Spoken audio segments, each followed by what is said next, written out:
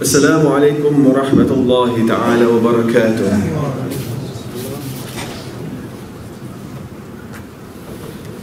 Bismillahir Rahmanir Rahim. Alhamdulillahi Rabbil Alameen. Wassalatu wassalamu ala ashrafil anbiya wal mursaleen. Nabiyyina wa Mawlana Muhammad sallallahu alayhi wa sallam wa ala alihi wa sahbihi ajma'een.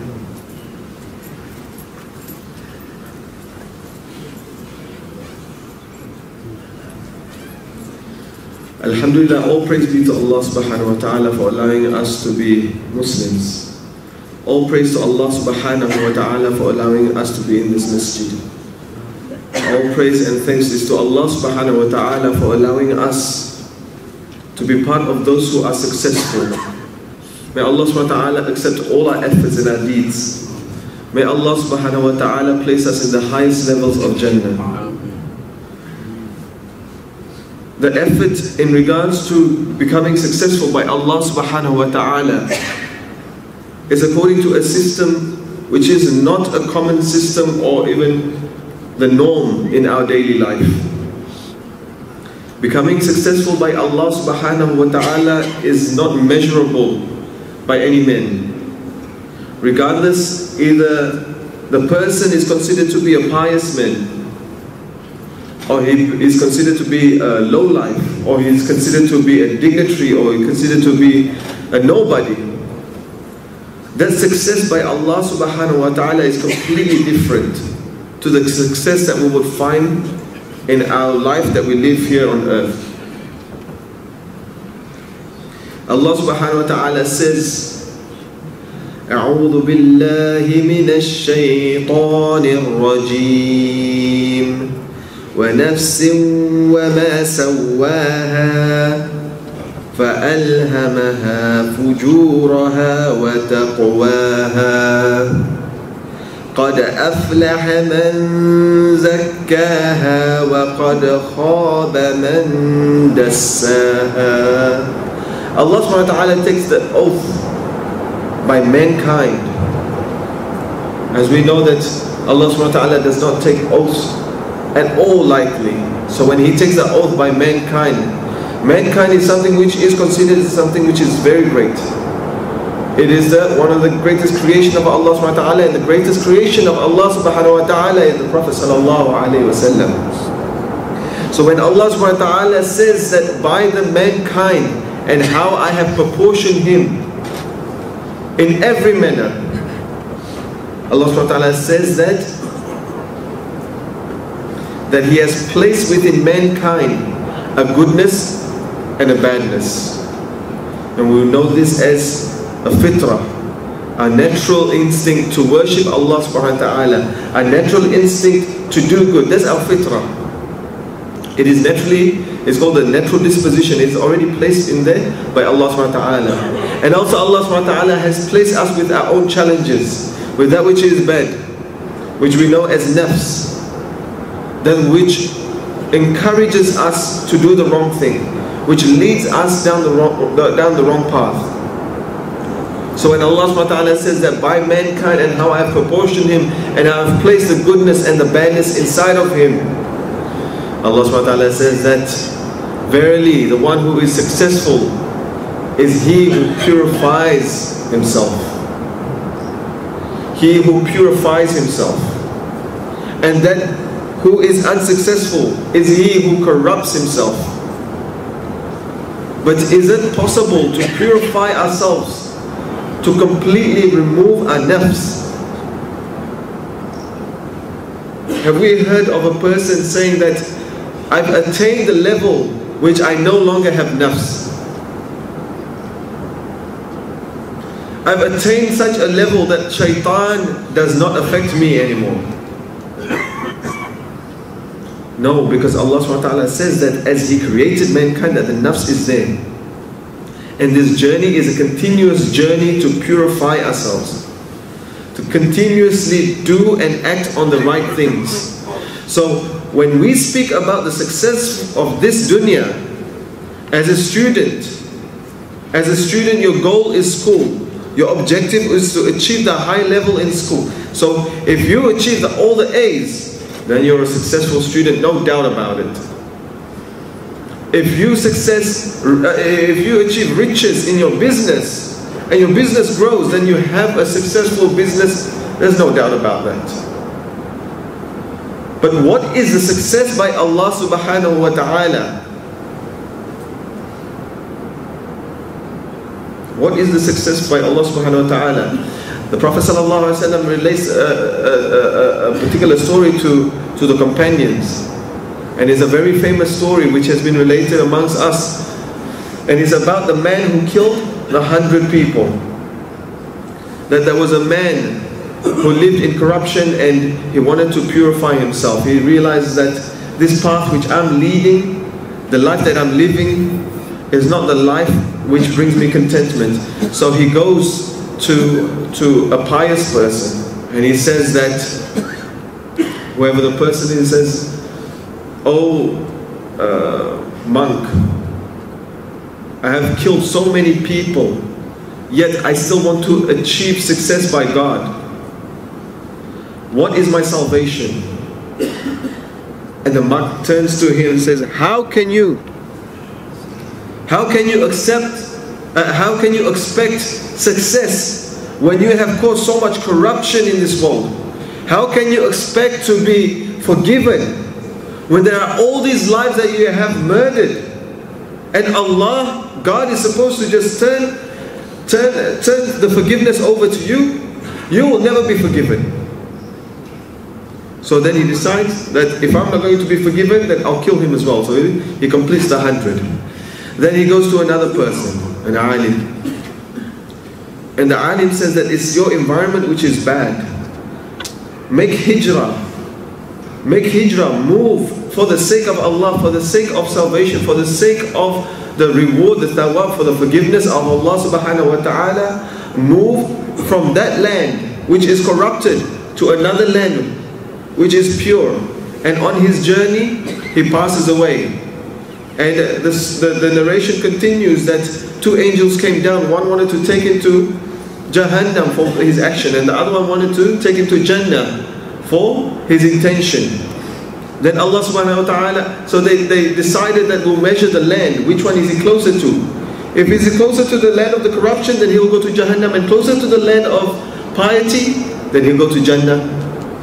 And the fact is that it was closer to the land of the corruption. Then Allah subhanahu wa ta'ala says that no, that is not the measurement of success by me.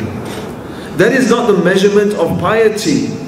That how much you are able to do in this dunya is going to be reflected on what akhirah you will get.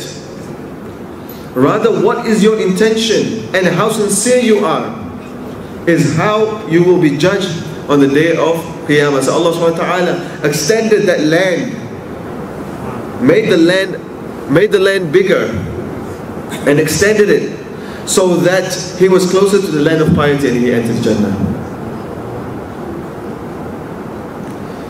Allah subhanahu wa ta'ala also says, أعوذ بالله من الشيطان الرجيم قد أفلح المؤمنون الذين هم في صلاتهم خاشعون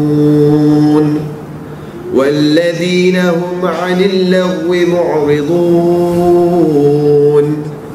والذين هم للزكاة فاعلون والذين هم لفروجهم حافظون.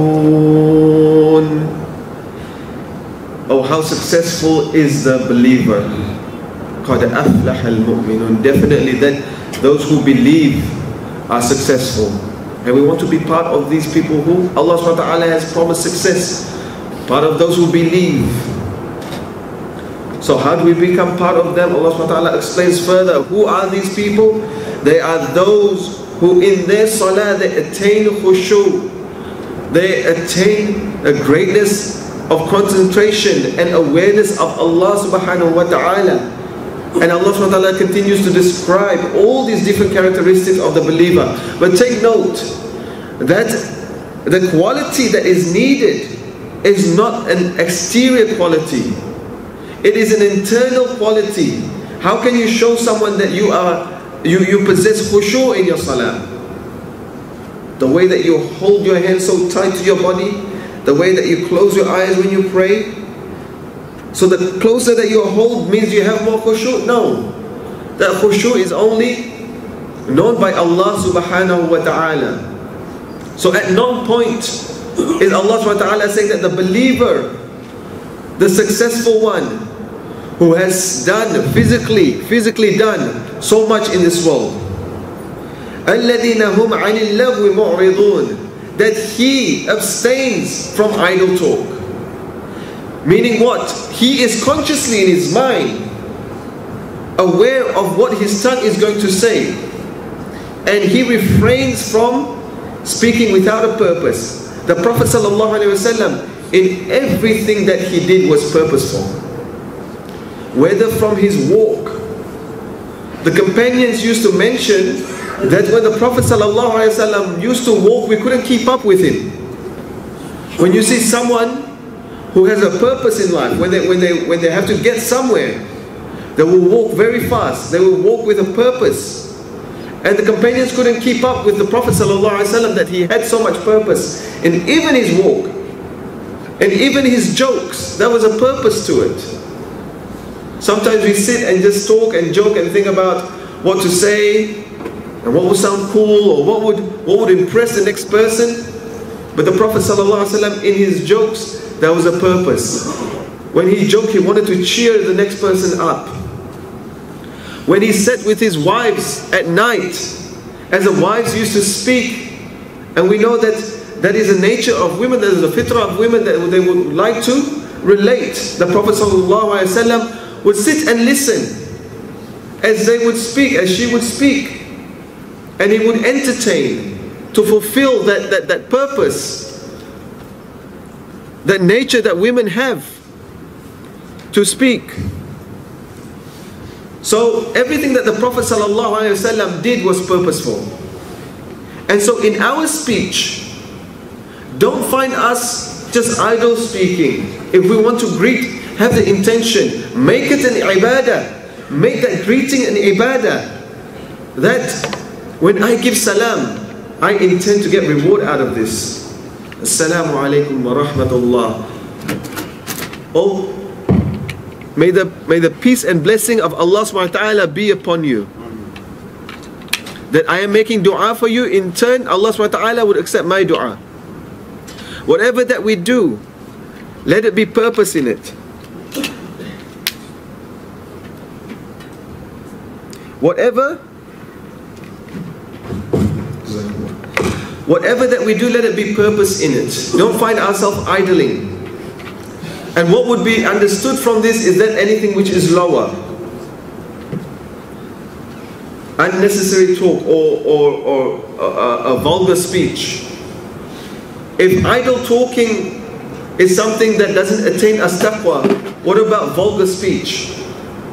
So we won't even go into that. We'll be always conscious. To be a believer who attains success, it starts in here. It starts in here. Allah subhanahu wa ta'ala continues to say, وَالَّذِينَ هُمْ لِلزَّكَاةِ فَاعِلُونَ. Nobody knows if we have paid our zakat or not. Nobody knows. There is no zakat agency that goes around. You can say that I've paid zakat to this particular poor family, or that particular poor family, or particular agency, or wherever I pay zakat. And there is no one to police it except for Allah subhanahu wa ta'ala knows. And if you give money and say this, so much money is my zakat, and allow people to see it, then that is immeasurable in the eyes of Allah subhanahu wa ta'ala. That is not attaining taqwa. That is not attaining God-fearing. And finally Allah subhanahu wa ta'ala says, وَالَّذِينَ هُمْ لِفُرُوجِهِمْ حَافِظُونَ. And in this world that we're living in today, this world has evolved so quick that we aren't even able to keep up with what our children are into, with what our children are watching. This world of us has evolved so fast that just by driving down the street, you are exposed to so many fitna. You are completely exposed to it. Just waiting in the car, you would see people walking by, in immodest clothing, and you are just exposed by going from one place to another. Allah subhanahu wa ta'ala says, in regards to their private parts, they are protecting over it. They are aware of it. So it is not only restricted to what physical action we do. It is not only restricted to that, but it is also inclusive of what we look at, where we go. You know, sometimes we can't help but stop at the traffic light, and a lady passes and she dresses immodestly. We can look away, or perhaps would purposefully go into a particular shop and know that there's certain things which is very apparent and very forward in our face, and we say, oh, I can't help it, I just have to go and buy so and so. I can't help but to have to be in this environment. As long as we are Allah conscious. Some of us don't have the choice. Some of us have to enter into these particular situations. But always have Allah conscious. Always be aware of Allah subhanahu wa ta'ala. The Prophet sallallahu alaihi wasallam narrates that ألا إن في الجسد مضغة إذا صلحت صلح الجسد كله وإذا فسدت فسد الجسد كله ألا وهو القلب. In us is a piece of flesh, and that piece of flesh is the heart. If the heart is corrupted, then the whole body, the entire body is corrupted.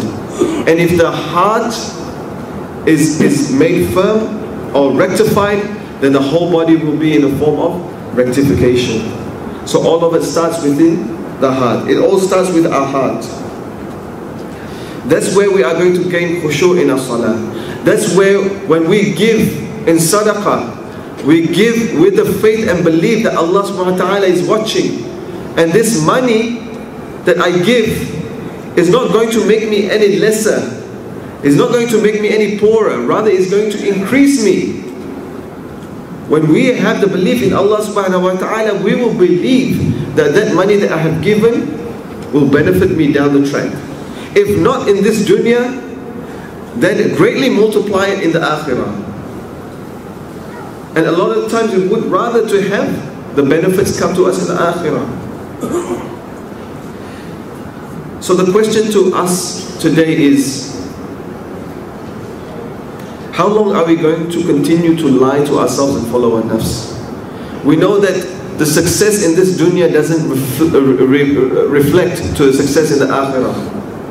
How long are we going to lie that Allah subhanahu wa ta'ala can't see me, doesn't know what I'm doing, doesn't know what I'm thinking? The thoughts that enter into our head, the thoughts that we create, the direction that we move to, the people who we associate with, the actions that we do. How long are we going to lie and say that Allah subhanahu wa ta'ala is not watching, He doesn't know? Or we lie to ourselves that say Allah subhanahu wa ta'ala, His na'udhu billah, ability is limited upon me. My success lies that I have to sustain my family. I have to make my business work. I have to make the money. When are we going to turn to Allah subhanahu wa ta'ala and realize that the true success is in that strive? It is not in the result. This dunya is result orientated. A student is only successful if he tops his class.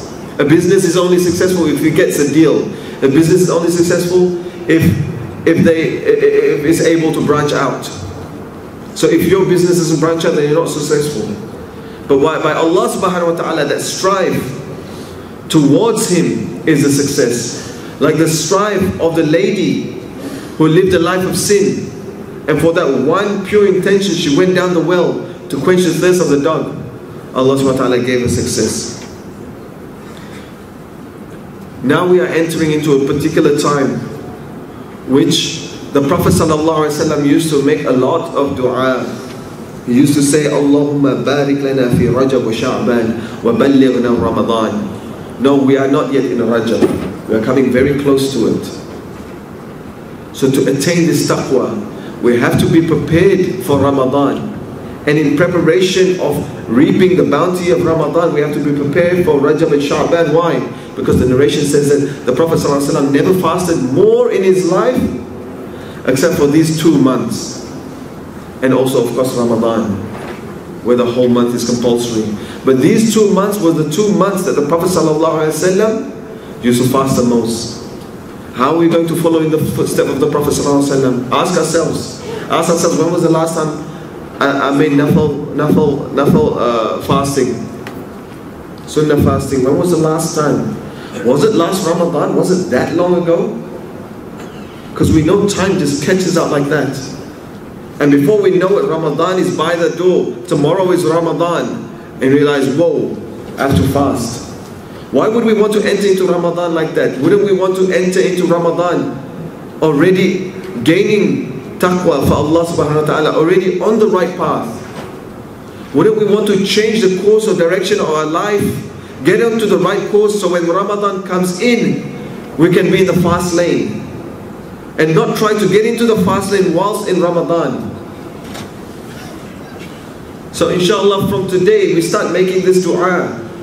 Allahumma barik lana fi Rajab wa Sha'ban wa ballighna Ramadan. Jazakumullah khair wa akhiru da'wana anil hamdulillah, alhamdulillahi rabbil alameen.